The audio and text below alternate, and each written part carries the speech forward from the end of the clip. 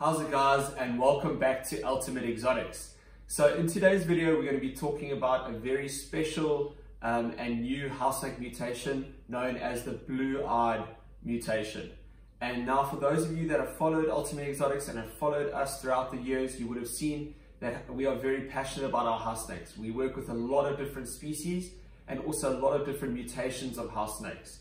And over the years, what we've been familiar with the more common mutations, and that is your T- albino, which is a recessive mutation, your T positive albino, and your hypermelanistic or hyper mutation, which is also a recessive morph.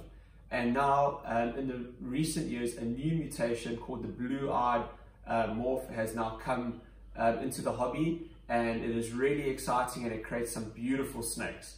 So what we're going to do in this video, we're going to take a look, we're going to first of all teach you all about this mutation and explain a little bit how it works and what you can expect to see in it, and then show you some amazing examples of this morph, and also a combination with this morph with the T- albino, which is also just really beautiful. And what's so great about these new morphs is that they just generate new interest in a species. It gets everyone excited, gets everyone interested again. Which is always a good thing. So new morphs is always an exciting thing and always a good thing for a species and for the hobby.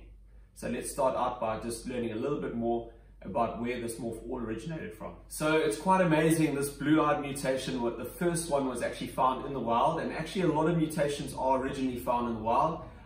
People are looking for reptiles and they found something very unusual, and then obviously they hold on to it and try and keep it and breed it and try and recreate that mutation and prove that it's recessive, or at least that it is genetic.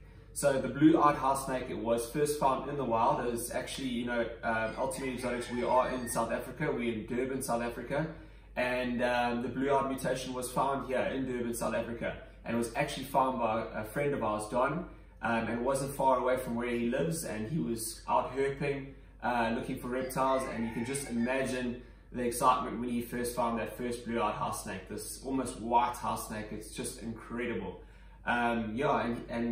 He was keeping house snakes at the time as well, so he hung on to this very unusual, almost white house snake, and he started breeding it. And fortunately, he got some good eggs from the first breeding. All the babies came out normal, which then he started thinking, okay, is this a once-off type of thing, or could this now be recessive? Are these babies now het for this new color? And when he bred them back, he got some more out, so it proved that the mutation was recessive, and that's a really exciting thing. And it is quite amazing that it's just found, very close to where we stay, and now that it's being bred more and more, and combined with other things, we've seen this mutation spread around reptile collections around the world. It's quite exciting. So now I think the best thing to do is let's go and get a few blue-eye mutations or a few blue-eye house snakes. Let's have a closer look at them, and we can explain a little bit about what this mutation does and how it looks on these house snakes. Okay guys, so here we have a juvenile blue-eyed house snake. And you can see where it gets its name from. If you look carefully at those eyes, they definitely have a blue coloration, a very distinct blue coloration. Now, the interesting thing with this mutation is when it first hatches, it looks very similar to the recessive hypo mutation, which is a fairly common mutation. And the only difference is that they look quite a lot lighter. So there is a distinct difference. But that was a bit of confusion when the first ones hatched. The guys were unsure, is this a hypo or is this the blue eye? Because the unusual thing about the blue eye is as it grows, it gets lighter and lighter, and some get close to like a grayish white color as adults. So that was the confusion in the beginning.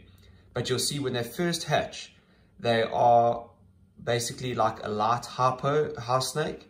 And then as they grow with each shed, they get lighter and lighter, and their colors just get better and better. So that is quite an unusual thing about this blue-eyed mutation. This one is about just over a month old, so it's starting to lighten up now. But you can see the blue eyes there, and they're just so beautiful. Such an unusual mutation. Now, the reason why we call it blue eye and not a blue-eyed leucistic is because when the first one was found, it was a sub-adult, so it was closer to white than the grayish colors. So it was presumed this is a blue-eyed, and it had the blue eyes, so it was presumed it was a blue-eyed leucistic house snake. But then with the breeding, when they first hatched out like that light hypo color, then we thought, okay, this can't be a true leucistic mutation, because a true leucistic should be pure white from the time it's born with no color whatsoever, with blue eyes. But these do have this gray color, and you can still see the pattern. Whereas a leucistic, you shouldn't see any pattern, it should be pure white. So that's why instead of calling it a blue-eyed leucistic, the name was changed to just a blue-eyed, which I think suits this mutation very well. Okay, let's have a look at one of our sub-adults and adult blue eyes. Okay, so here is a sub-adult blue-eyed, and here you can see how much lighter it was than the previous one, and you can also see the blue eyes starting to really show in this animal. Look at that.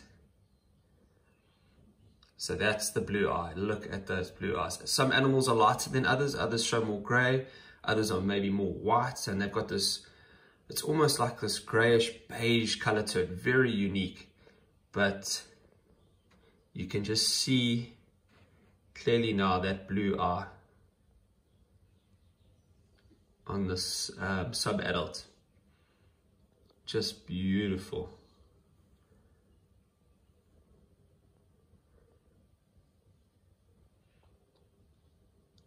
Now let's have a look at one of our adult females. Okay, she's moving around quite a bit, like house snakes do. But this is our adult female blue-eyed house snake. She's just laid a clutch of eggs about a week ago. So she's a little bit on the slender side, but I think her actual body condition looks really good, especially after laying a clutch of eggs. But here you can see how they look as adults. And they're still just so beautiful. And that eye kind of darkens out as adults. If you see her eye, it's now like this deep blue color. You can see her eye. Almost looks black in a way. But still has, you know, a slight color to her, not pure white. Still that gray, beige color, very unusual. And look at her head and her eye color. She is just so beautiful. So yeah, such a cool mutation. It's like a hypomelanistic mutation, which increases as the animal grows. After each shed, the dilution increases, which is quite incredible. So a very unique recessive mutation in house snakes. And so far it's only been combined with the T- albino, and I'm going to show you an example of the T- albino blue eye next, and that is just also such an incredible combo morph in the house snake, one of my favorites. So let's have a look at that, and we'll get this girl back. Okay guys, so here we have the T- albino blue eye. So this is now a double recessive with the T- albino and the blue-eyed mutation. And in my opinion, this is one of the most incredible morph combos in the house snakes. And it makes this really dilute pink color. And the eyes are just in this incredible red color. They also show like this tinge of purple or blue as they grow. I'll show you a sub-adult shortly. Okay, so here is the male adult T- albino blue-eyed house snake. You can see the males are quite a lot smaller than the females. That's common with house snakes. But you can see how this guy's gone really white. And I just want to show you his eyes. Look at those beautiful eyes. They're like solid red with this extra color in it. Very unusual, and they've got this real pink color to them. And they do vary like normal house snakes do, so these mutations do vary. Some are more pink, some are more white, some are in between. But it's just such an impressive double recessive mutation, the T- albino blue eye. And it's so cool to see an adult with these colors, just so unusual for house snakes. And that's why we're so excited about this blue-eyed morph, and we're looking forward to combining it with other mutations and seeing what it does. Alright guys, thank you so much for watching this video. I hope you enjoyed seeing those beautiful blue-eyed house snakes. It is such an incredible mutation, and I think it's really been a good mutation and an exciting mutation for the house snakes.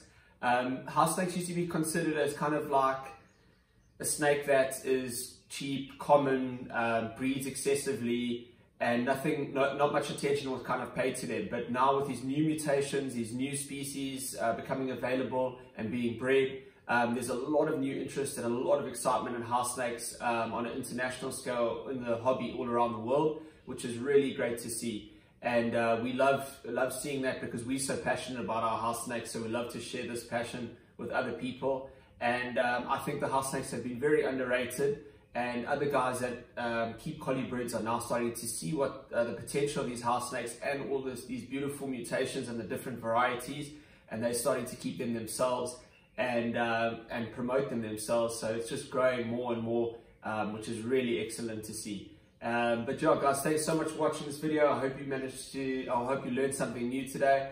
And please don't forget to hit that like button, leave a comment below, and most importantly, please don't forget to subscribe. We'll see you guys in the next video. Keep well. Cheers.